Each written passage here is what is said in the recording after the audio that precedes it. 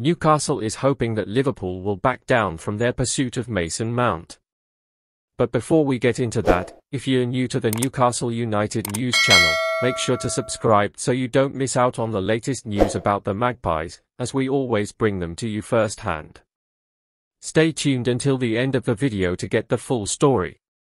The Magpies are big admirers of the 24-year-old star, but they consider a deal for the superstar this summer incredibly difficult due to other interest in him from throughout the Premier League. Since arriving at St James's Park, Howe has followed a transfer strategy of signing many English players with plenty of Premier League experience. Kieran Trippier, Dan Burn, Matt Targett, Nick Pope, and Anthony Gordon have all followed suit, and Mount also ticks the boxes as an ideal signing for Howe. Newcastle's top priority was a new striker until Alexander Isak's recent excellent form, and the Magpies recruitment team has since turned their attention to adding creativity to the team, with Mount at the top of their list. Unfortunately for the Tyneside club, Liverpool has already contacted Chelsea and the players' representatives and is further along in the process than Newcastle.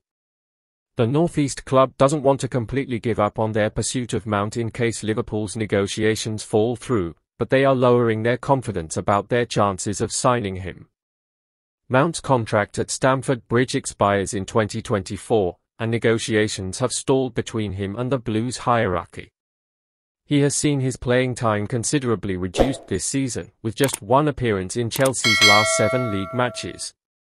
So, what do you think about Mount potentially joining Newcastle? Leave your opinion in the comments, as it's important for Newcastle, and don't forget to like and subscribe to the channel.